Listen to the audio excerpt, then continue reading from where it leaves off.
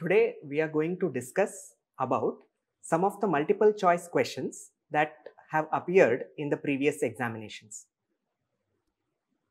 So now coming to NEET PG 2022 questions. A patient presented in the emergency department with symptoms of respiratory depression. So, he's breathing with lot of effort, or maybe you don't see respiratory effort, okay?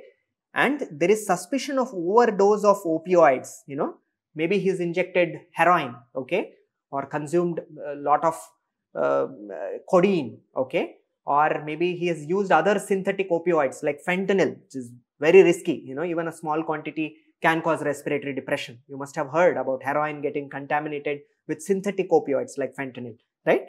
So this person has come with respiratory depression. He's really struggling to breathe, right? Or maybe you don't see his body moving, no respiratory effort. So what is the next step in management? Of course, you have to use a opioid antagonist, right?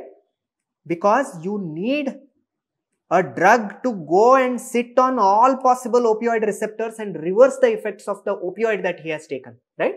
So you need a non-selective opioid antagonist, which is, it just has to go and sit on the opioid receptors. So such a non-selective, competitive opioid antagonist would be which one? The answer is naloxone. And naloxone would work either through IV, IM or as a nasal spray. You cannot give it as a tablet, okay? And it works very quickly within few minutes if you give IV or IM, okay? So it comes as a preloaded syringe, naloxone. So naloxone is the right answer. Buprenorphine is a partial agonist. Methadone is opioid agonist. These are used in opioid substitution therapy, OST, correct? For relapse prevention, you can use these drugs for OST. Naltrexone is a opioid antagonist, okay? But it cannot work so rapidly like naloxone, and naltrexone is usually a oral formulation, right? In a person who is in respiratory depression, you cannot think of giving a oral tablet, right? So naloxone preloaded syringe is used in this patient. So the answer is A. A patient consumed a large number of TCA. What is TCA? Tricyclic antidepressants. So can you think of one tricyclic antidepressant? Amitriptyline, right? Amitriptyline, which is frequently used. Other ones like imipramine, right? Dosulipin, nortriptyline. All these are tricyclic antidepressants. These are older antidepressants. So he has consumed a large amount of TCA pills and has presented with altered sensorium, hypotension, and ECG is showing wide QRS complexes. So, the ECG is showing widened QRS complexes, okay? So what is the next best step in the treatment? So the answer here is sodium bicarbonate, NaHCO3. You have to use sodium bicarbonate to reverse the cardiac toxicity. What is the risk of TCA overdose? It is cardiac toxicity, because TCA affects the sodium channels in your myocardial cells, okay? And it can cause bradycardia, signs of heart block, okay? Bundle block like features, bradycardia, and it can be reversed with sodium bicarbonate. So the answer here is C. After 5 days of normal vaginal delivery, a woman is brought to casualty by her husband. He reported that she has been crying all night. There is history of loss of appetite, difficulty in sleeping and feeling low. General physical examination is unremarkable. There are no significant findings on the pelvic examination, no other complications. Which is the best term to describe her condition? So this woman has come in the first week after delivery, okay, and has developed certain depressive symptoms. She's crying all night, lost appetite, insomnia is there, feeling low, sad mood is there. So if there are 3 or 4 depressive symptoms in a woman who comes in the first 1 or 2 weeks of pregnancy, right? And if this woman is not having, say, suicidal ideations, okay, this particular patient does not have suicidal ideation. She is also not having any, psychotic symptoms. Okay, there are no psychotic symptoms in this patient, correct? So, and especially if the person comes within 1 or 2 weeks of their delivery and there are no suicidal ideations, no psychotic symptoms, then the diagnosis would be postpartum blues. Postpartum blues can happen in up to 40% of women after delivery. So, it's a very frequent thing, set of symptoms that we see in women who have delivered. Okay. And why that happens, why postpartum blues happens is because of the hormonal changes. There is a dip in estrogen. So, the dip in estrogen means there is increased levels of monoamine oxidase. Monoamine oxidase is the enzyme which is a digestive enzyme for your catecholamines like serotonin, norepinephrine, dopamine, right? So, research has shown that monoamine oxidase level increases after pregnancy. The neurotransmitters like serotonin and dopamine reduce, which leads to these postpartum blues, right? So, the answer here is postpartum blues. If the patient had suicidal ideation, psychotic symptoms, then you could have thought of postpartum depression or postpartum psychosis, right? So, which is not okay here. Next question, a 16-year-old adolescent female was referred for irresistible urge to eat, followed by episodes of self-induced vomiting. So, the person has an irresistible craving to eat and then the person is feeling very guilty and probably is fearful that they are going to gain a lot of weight if they eat like this, and they are inducing vomiting, they are purging out, okay. So, the patient is also on appetite suppressants. So, she is trying really hard to, ensure that she does not develop a craving for eating food, right. So, what is the most likely diagnosis? Is it binge eating disorder? In binge eating disorder, the person would eat heavily in binges, in short bursts, okay, and maybe develops a lot of guilt after that. That's binge eating disorder. What is pica? Pica is eating inedible stuff like paint, chalk piece, that is pica. What is anorexia nervosa? An individual starves themselves. They are restricting calories and food, okay. Despite becoming cachectic, they think that they are getting fat and they restrict food at all costs. So, the answer here is bulimia nervosa, where there is an irresistible craving to eat food. The individual would have a normal weight, okay, that is another thing. Unlike anorexia nervosa, where the individual would lose lot of weight and become cachectic, okay, right. So, in anorexia nervosa, they would develop cachexia, right. Whereas in bulimia nervosa, they would maintain normal weight. Now, coming to NEET PG 2023 questions. A 25-year-old female patient is brought with symptoms of anxiety, palpitation, sweating, breathlessness, chest pain, feeling she might have a heart attack, feeling of impending doom. She may die, Patient had 5 to 6 episodes in a month, 30 minutes each since 6 months. What is the likely diagnosis? So, very clearly, this person is having intense bursts of anxiety with lot of physical symptoms and a sense of impending doom. So, the diagnosis here is panic disorder, right? It is definitely not generalized anxiety disorder. It is not agoraphobia. GAD is where there is free-floating anxiety, worries, and they don't have episodic anxiety like in panic disorder. Agoraphobia is fear of closed spaces or open spaces. Depression, very well, is about, low mood, lack of energy, lack of interest, right? So, the diagnosis here is panic disorder. A chronic alcoholic with symptoms of confusion, ataxia, abducent nerve palsy, lateral rectus palsy, correct? Lateral rectus palsy and nystagmus is brought to the emergency. What is the likely diagnosis? So, this person is a chronic alcoholic. So, is probably, abusing alcohol or he is dependent on alcohol, right? And has developed altered sensorium, confusion, ataxia, unsteady gait, and also lateral rectus palsy, okay. So, it has developed ophthalmoplegia, correct?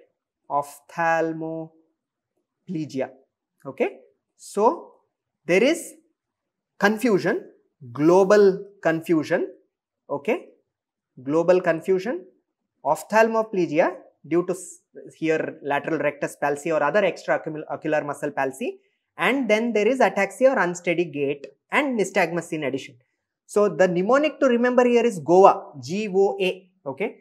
You go to Goa and drink a lot of alcohol, right? You may end up developing Wernicke's encephalopathy, right?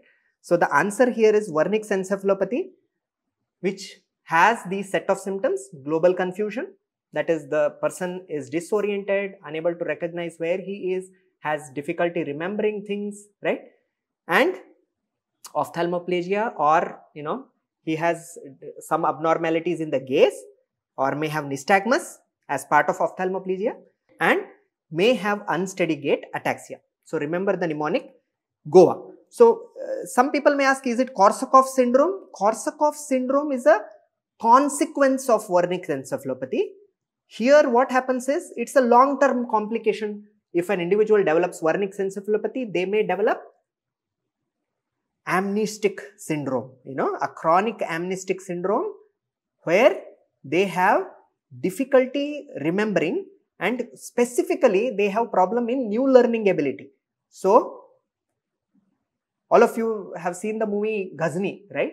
So whatever happens just this day or just in these few hours, he has no recollection, but he remembers very well what has happened say a few years before or a few months before. So these individuals will not be able to make new memories. So it's something like a Ghazni syndrome, you can remember, okay? So new learning ability is impacted in Korsakoff syndrome. Such an amnestic syndrome is a consequence of Wernicke's encephalopathy. If you don't treat Wernicke's encephalopathy, they may develop Korsakoff syndrome. You know what is delirium tremens? We already discussed in de previous slides. De Clerambault syndrome is, not related to these set of symptoms, okay, right? So de Clerambault syndrome is associated with delusions that a particular, your partner is cheating on you, right? So the answer here is Wernicke's encephalopathy. A male patient comes with history of marital conflicts and complaints of early ejaculation, okay? So something called as premature ejaculation, okay? So not able to perform during sex for a satisfactory duration of time, right? Which of the following non-pharmacological, they don't want a drug here. The patient is asking, I'm not going to take any medication for this. I want a non-pharmacological method to treat my condition. So is it cognitive behavior therapy for premature ejaculation? May not be the most suitable idea here, okay? Because you want the person to have immediate, response. Exposure and response prevention is the gold standard treatment for OCD, obsessive compulsive disorder, right? Where you expose to the anxiety provoking stimulus. So if the individual is worried about dirt and contamination, you make the person touch a contaminated object, and then he should not indulge in compulsion of hand washing, right? He has to tolerate that distress and anxiety that arises. That is exposure and response prevention. You do it in a hierarchical fashion by choosing something which causes the least amount of distress, and you go on building the amount of distress slowly. That is ERP. So the answer is not ERP here. Is it sensate focused technique? Sensate focused technique is a very important form of sex therapy, okay? Here there are a certain set of steps which are used to teach individuals how to have a satisfactory sex life. If especially they they are not attracted to their partner anymore, or they are not able to perform sex anymore, right? And usually if these problems are psychogenic in nature, so they have gone to the urologist, they have got all the tests done, there is no problem in the nervous system, there is no diabetes, no hypertension, still they are not able to perform, right, in the bed, then probably sensate focus therapy is a form of sex therapy which can be useful. In our patient who has early ejaculation, one easy technique which can be used is squeeze technique, where you press just behind the glans penis as soon as you have a feeling that you may ejaculate or you may climax, right? Just holding behind, glans penis, either yourself or your partner holds it so that it just delays it reduces that feeling of climax and you don't ejaculate immediately. So that is squeeze technique. So just teaching this squeeze technique would be quite useful for this particular patient. A patient with a diagnosis of schizophrenia not responding to haloperidol and thyroidazine, okay. So basically they have tried these typical antipsychotics, older generation antipsychotics, he has not responded to that.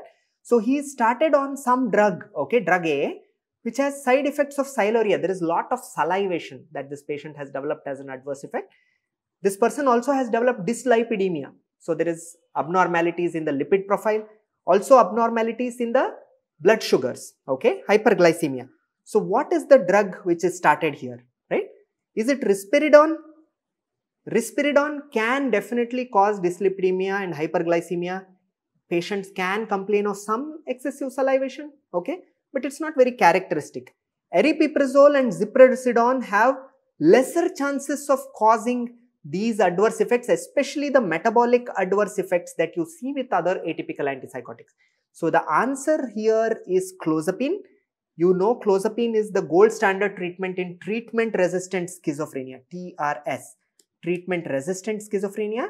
And the problem, you know, with clozapine, which is a very good drug in treatment of treatment-resistant schizophrenia, is that it causes lot of metabolic issues such as dyslipidemia, hyperglycemia, and also patients complain of increased salivation, okay. And you also need to monitor their blood, okay. You need to do a complete blood count every week, okay. For the first 3 to 6 months, you need to do CBC, right, complete blood count, just to ensure that the person doesn't develop agranulocytosis or neutropenia, right. Agranulocytosis is a severe problem that one can see in the usage of clozapine. It's an adverse effect which you need to monitor, correct? In addition, all these other problems can also be seen. So the answer is clozapine here. Thank you.